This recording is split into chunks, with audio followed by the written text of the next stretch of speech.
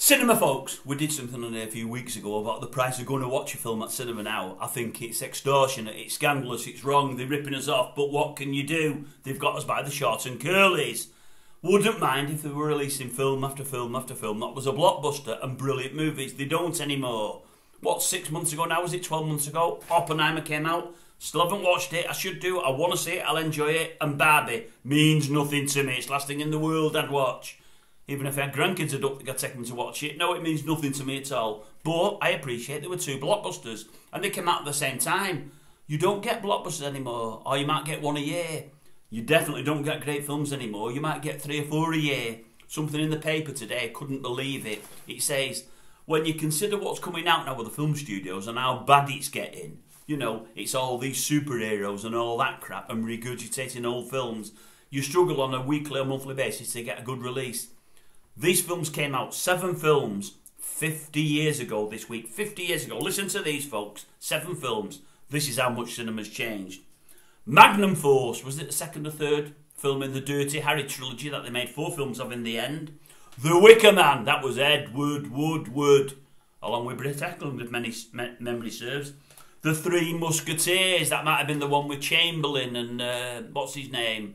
Oliver Reed, it might not have been, I've not looked into it. I'm telling you the worst ones first, I'm getting to the best ones. Oh yeah, there's better to come, better to come. Then what will we go with next? It's difficult now to pick from the last 4. I'll give you 3, I'll give you 4 more. Serpico, that was a belting film, very underrated.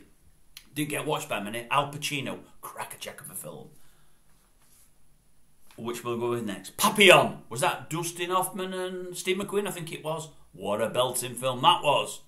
Linda Blair, remember her? You might not have seen her face. Well, you did from time to time, but certain times you was in the back of her head because it kept revolving in The Exorcist. Linda Blair in The Exorcist with Max von Sydow. See, I know all this. I'm a bit of a film buff. I'm not even reading it. I'm the best of all. I'll leave the best till last. Robert Redford, Paul Newman, Robert Shaw. The Sting. Oh, The Sting. What a film that was. 7 films in 1 week. It might have been 1 month. I've not read the piece yet. I'll read it later. Say within 1 month. 7 films. What have we got in 12 months? Oppenheimer and something about a doll. Barbie. How bad has it got, folks? Eh? How bad has it got? The golden era cinema, this, and it wasn't even classed as a golden era. That was supposed to be the 50s and 60s. This was in the 1970s. What films they were. What would you pay to watch them now? I wouldn't mind having me bum numb for 3 or 4 hours watching one of them and paying 50 quid for the pleasure. Because they were worth watching. In them days, you got flicks, pictures to you younger ones, the flicks to us older ones, and you'd get 2 films. You'd get one of them with a support film. Unbelievable how it's changed. Unbelievable.